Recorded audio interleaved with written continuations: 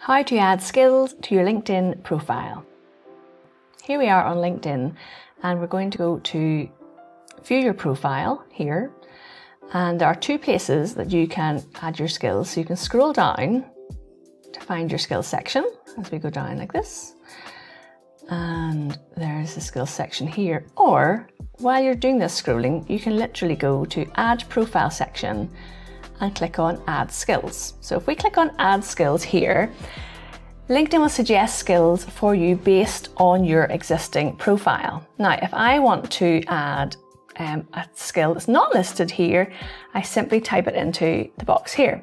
So I did software engineering for a couple of years, and I want to add in that I did some Java programming. So I'm going to type in Java, and there's lots of options here. Obviously you want to pick the right one. So I'm just going to select, for the purposes of this video, the skill Java. Tell us where you put this skill to use. So the only place I used this skill in work was my software engineer role at BT.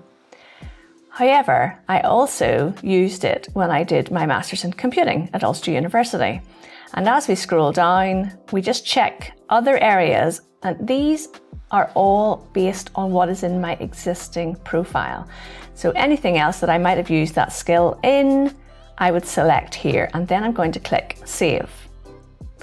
How does this look on your skills section? So if we click on No Thanks, we're going to scroll down and look at the skills section now on the personal profile. And here we have skills, Java, and now it says that I used that skill when I was a software engineer at BT and at Ulster University. So this is the update for skills. You can now put your skills and say where you put them to use. If I want to remove that skill, I click on the little pen icon here, and I click on the pencil here, and I just unclick. So you can unclick, or you can delete the skill altogether. I'm going to delete the skill. Why am I deleting Java programming? Because that's a really good skill to have, because I don't use it in my current role. So if we go and check, so if you're looking at your current skills on LinkedIn, you will probably see something like marketing strategy, 23 endorsements. If we click on the pencil on the right hand side, where did I use marketing strategy? Well, I currently use it. So I'm going to click on consultant and trainer, and anything else that I would be using that in, not in my writing, that's not marketing strategy. I don't do it in my role as a small business champion. I might have used it as a social media mentor at the council work, but that's not a role that I want to be found for. So just checking everything else. Marketing strategy, anywhere else here, marketing of the year. There we go. So I'm going to click on save. And now we can see under marketing strategy, the LinkedIn consultant and trainer and marketer of the year, and I have 23 endorsements.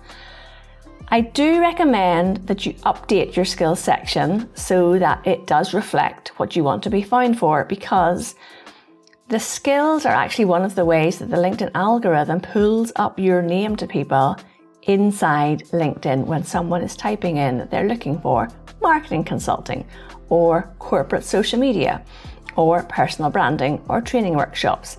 And how you know what you're being found for on LinkedIn is we are going to just zip up to the top of the profile and look at your analytics section, which we have a video on this channel.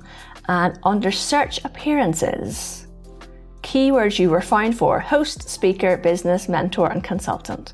So that will tell you how you're being found by people, and that is based on this, not just your skills, it's also your activity on LinkedIn, but a large part of it is to do with what you've got on your skills section on LinkedIn. Leave in comments below if you have any questions. The reason I made this skills video was because one of you asked me to. So let me know what other videos you would like and find useful here on the channel.